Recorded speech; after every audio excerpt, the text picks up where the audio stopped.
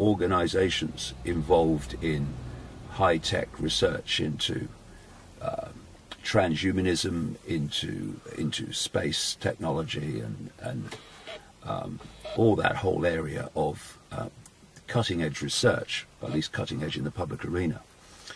And I've come here to the Singularity University because it sounds kind of nondescript and nothing of great importance to humanity, but it is. Because among the people who created this Singularity University is Ray Kurzweil, one of the great PR men for Frankenstein and the transhumanist nightmare.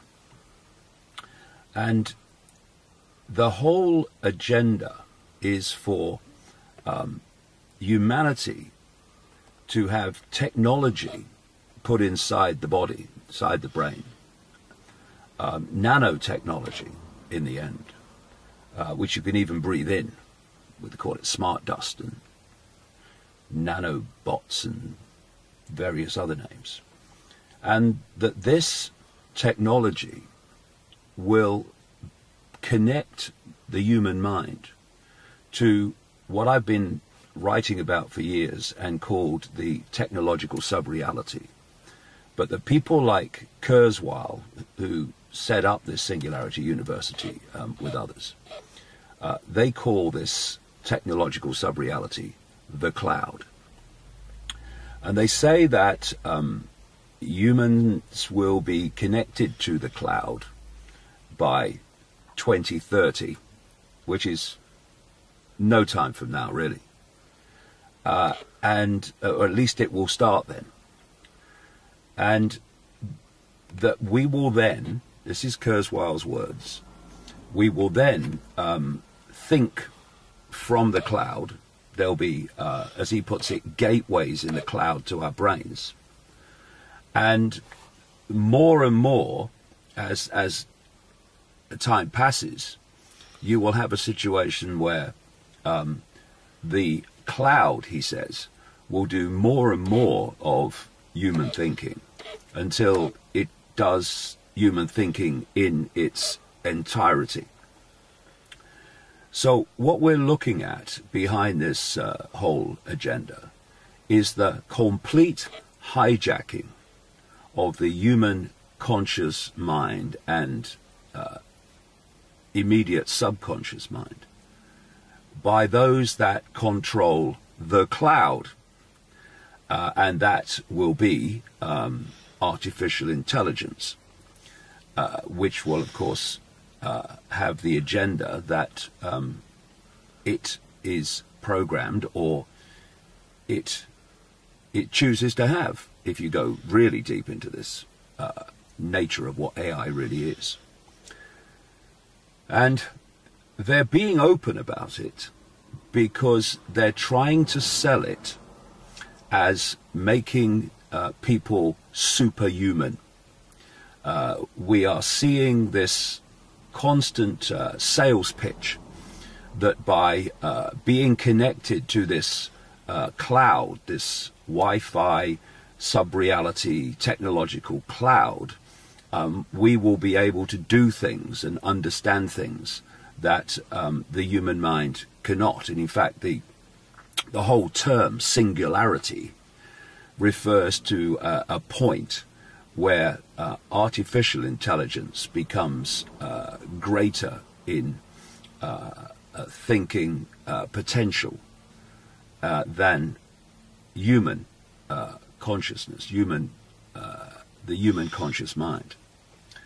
And so what they're saying is, connect your brain, your mind, to this technological cloud, and you will be superhuman. You will be able to think like the machines can, like the AI can.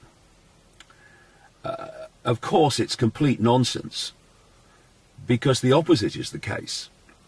It's not about making people superhuman. It's about making them subhuman. It's about the end of humanity as we know it, in terms of anything even approaching free thought and free perception, because perceptions will be coming from the cloud to the conscious mind, and the conscious mind will think, I'm having a thought, I'm going to do this, I agree with that, I'm going to support that, I'm going to oppose that, I believe this. But actually it won't be the human mind reaching those conclusions, it will be impulses from the cloud. That is the entire agenda of this transhumanist nightmare which is unfolding around us, and which the Singularity University here is pushing and pushing and pushing, and Kurzweil and co are pushing and pushing and pushing. The complete takeover of human thought, and through that human emotion.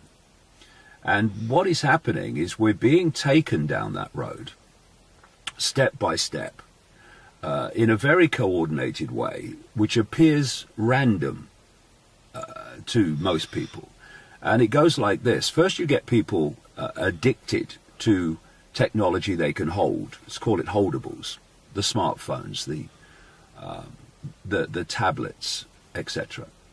And of course, look around you in any group of people anywhere in the world. Look at so many young people when you see them in groups. And the rest of the world doesn't exist much of the time. Only the screen of the smartphone exists. As the human mind becomes more and more attached in terms of focus and focus of attention upon, in effect, an expression of the cloud. And then the next stage, and we're well into that, has been to get technology on the body, because that's, of course, the next step to getting in the body. And so we have this term now, wearables. These are your smartwatches, your Bluetooth, your Google Glass, etc. So get the technology now out of the hand and onto the body in a way where you actually wear it through the day. And what we're already seeing is the next stage, and the stage they've been manipulating humanity into from the start, and that is implantables, where technology is put inside the body. And this is the technology that is designed to be connected to the cloud and thus take over human thinking. So in this NASA research park, so much will be going on so many levels, in so many technological areas,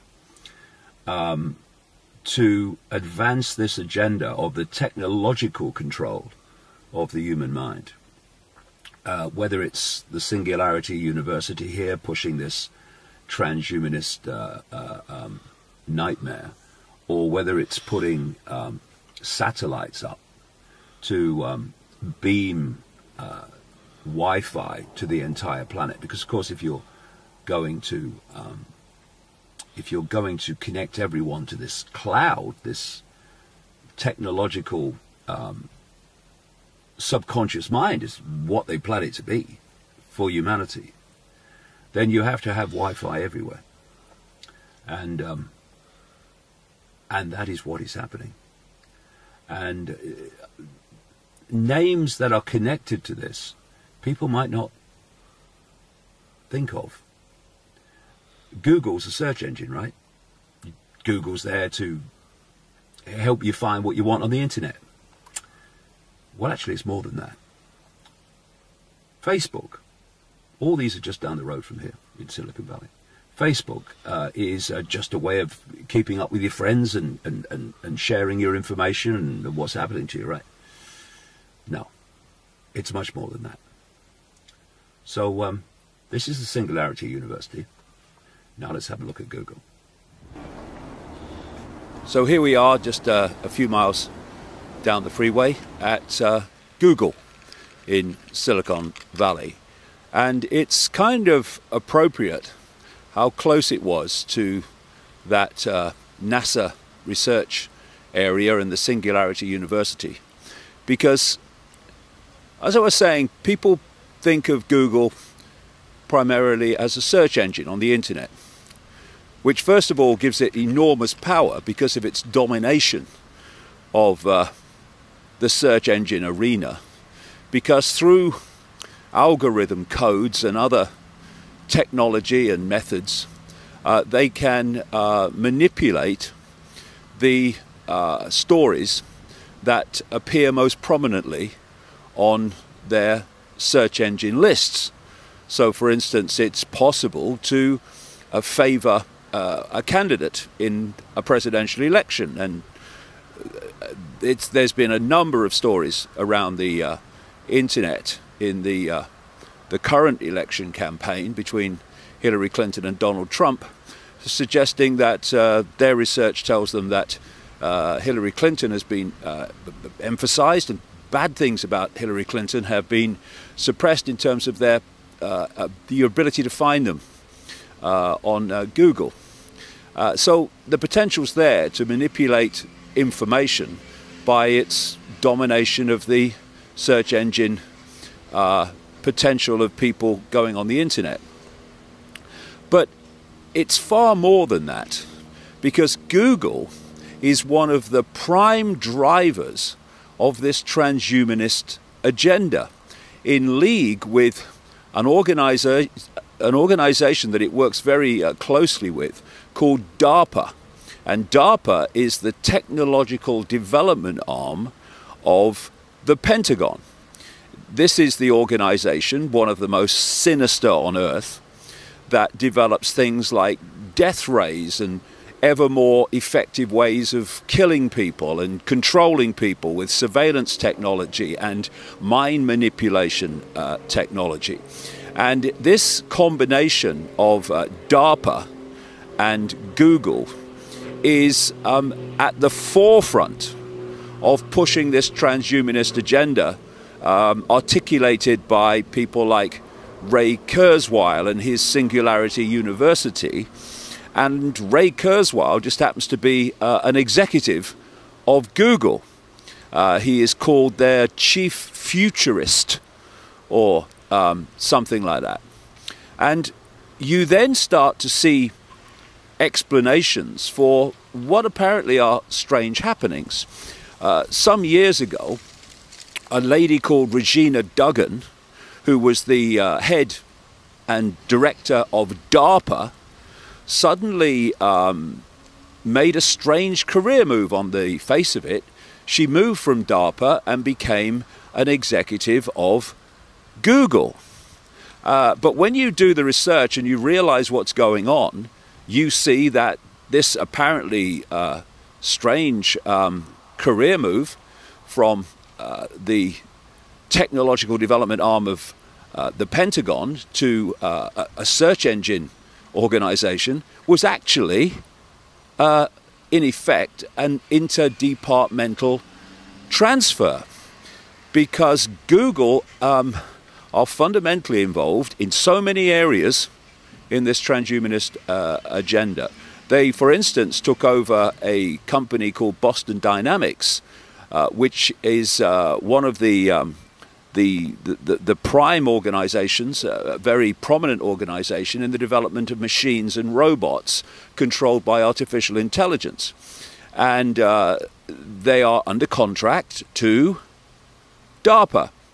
And this combination is extremely important to understand in relation to this agenda for the control of the human mind by attaching the human mind to a technological sub-reality, this cloud that they talk about.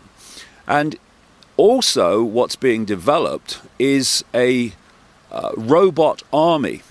I've been talking for years about the fact that the idea was to create a world army to impose the will of a world government.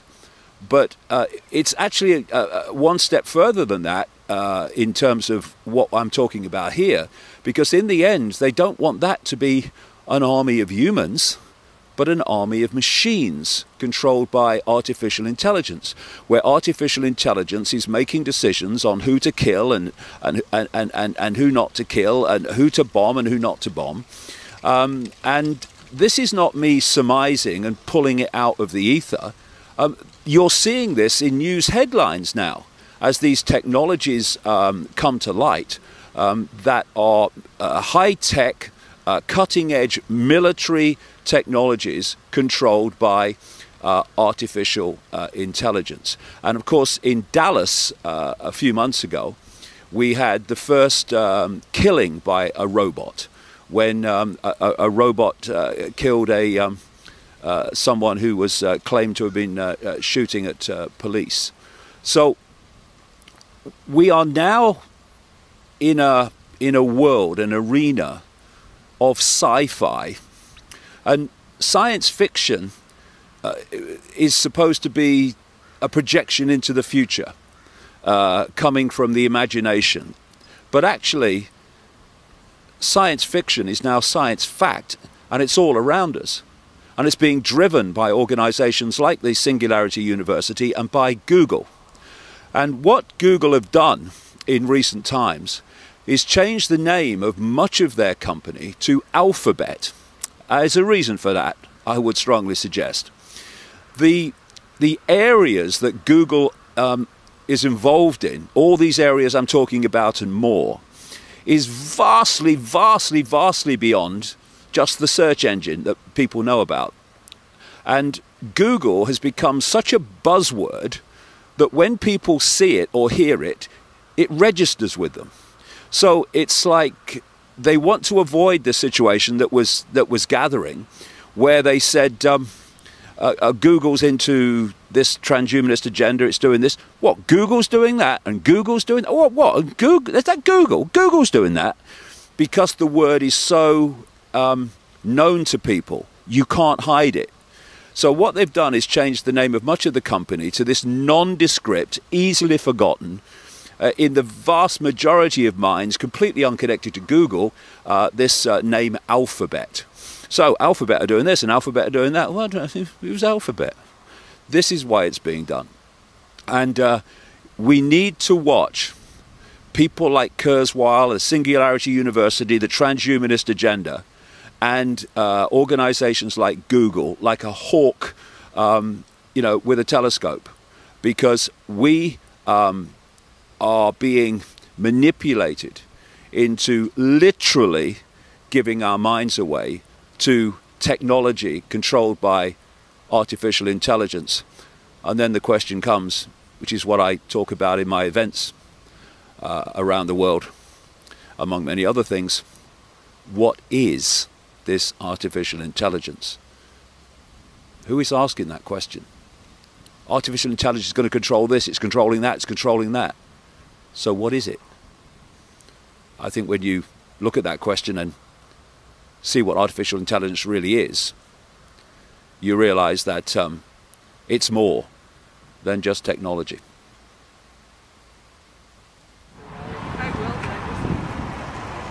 So here we are, again, just a few miles down the road from Google and the Singularity University. I've got to shout a little bit, I think, because we're right next to a main road, which in build-up America is very, very easy to be alongside. They're everywhere.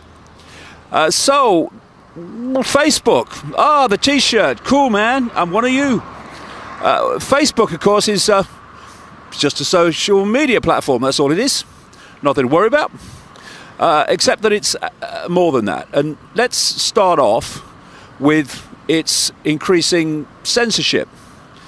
You know, when you're building a communication platform, a communication network, where you are trawling people's private lives because they are telling you themselves what their private lives are, and when you are building a network of information communication all around the world, well, you seem at first like the good guy. So here's the T-shirt. Hey man, cool, I'm one of you. But then when you get big enough and you think powerful enough, then you start to manifest what you were really created and developed for. And that is to be not a vehicle for free flow communication of information, but to dictate what can and cannot be heard. So what we're seeing more and more with these giants of the internet, not just Facebook, but organizations like YouTube, which of course is owned by Google, is more and more censorship of information that is challenging the official version of everything, that is exposing that what we're being told through the mainstream media is simply an illusion, a pack of diversory lies and half-truths to stop us seeing what's really going on. And so, in terms of YouTube, what's appearing more and more to people who are within what's called the alternative media is that videos that they put on YouTube that were previously what they call monetized, you could get advertising money from them.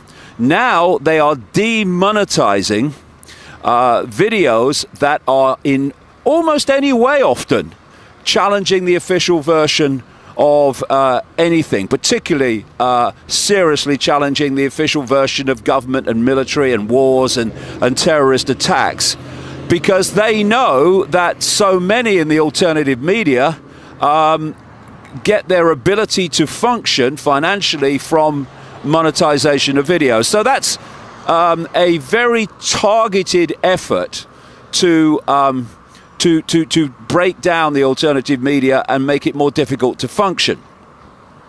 Then you come to Facebook, and I know all about this myself, because so often you'll post things that question or challenge the system that are actually often quite mild, but they still get taken down, and you get banned for a week, or in some cases, for some people, banned for a month, in some cases banned altogether, for posting things that people have a right to see and hear. But because Facebook has got so massive, so powerful, it thinks it can now start to strut around and dictate what people can and cannot hear. And for me, you know, no one will ever convince me that the T-shirt, Mark Zuckerberg runs this place. No way in the world. Fronts it up, but ultimately that's not where the real power is. Because when you research this and you go deep enough into it, you find that these internet giants like Google and Facebook and so many others, YouTube of course because it's controlled by Google, that actually they answer to the same masters. They're part of the same web. So we're standing here, and this is a series of pretty nondescript buildings called Facebook, but that's a strand in the web, and the web is what dictates ultimately the direction and the behavior of Facebook. And then there's another strand in the web here, and it's called Google. But ultimately, it's the web that dictates the direction and behavior of Google. And so what you're looking at are different masks, if you like, on the same face, different strands in the same web. And it's that force at the center of the web, the spider, if you like, that's actually driving this agenda through all these different strands and aspects of the web. So this censorship that's going on in all these different internet platforms and expressions is actually not someone's decided here, someone's decided there. It's actually coordinated through the web. It's always going to be like that. And if you then take another look at Facebook from the transhumanist point of view, what I was saying over at the Singularity University in Google is that we have this transhumanist agenda to attach the human conscious and subconscious mind to the cloud, what Ray Kurzweil calls the cloud. And therefore the cloud, a technological, artificial intelligence generated sub-reality, would do more and more of human thinking until it was doing the totality of human thinking. They're openly saying this now. And Facebook is involved in that. As I've mentioned, if you're going to have everyone attached to a Wi-Fi based global cloud, then that has to be what has to be created is a Wi-Fi cloud that no one can get away from. A Wi-Fi technology that covers every inch of the planet. And that's what is happening. Satellites are going up there. Again, you know, all your SpaceX and all these other organizations and NASA and DARPA, they're all connected and controlled by this web, pushing the world in a certain direction. And so you'll remember that a few weeks ago, there was a rocket exploded at Cape Canaveral. And it was a rocket being tested and prepared by this organization, SpaceX, which is headed by this guy, Elon Musk.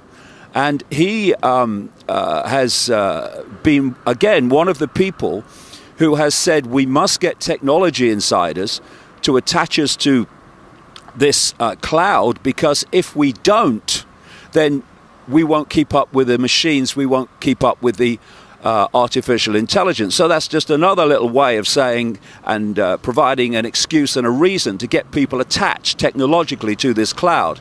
But that rocket exploded before it was due to send up a satellite from Facebook that was planned to bathe the entirety of Africa in Wi-Fi. And this is what these satellites are doing, being sent up. It's to bathe the entire planet in Wi-Fi, to bathe the entire planet in the cloud, which they want through this transhumanist agenda to attach human minds to. And so this is what's unfolding before our eyes. And just moving around this Silicon Valley from place to place, by American terms, everything very close to each other, you're in the epicenter of where this whole agenda is being driven from. And we need to become aware of it, because if we don't, we will go on walking, sleepwalking into this transhumanist, the end of humans, the end of humanity as we know it, nightmare. It's time to wake up, and bloody fast.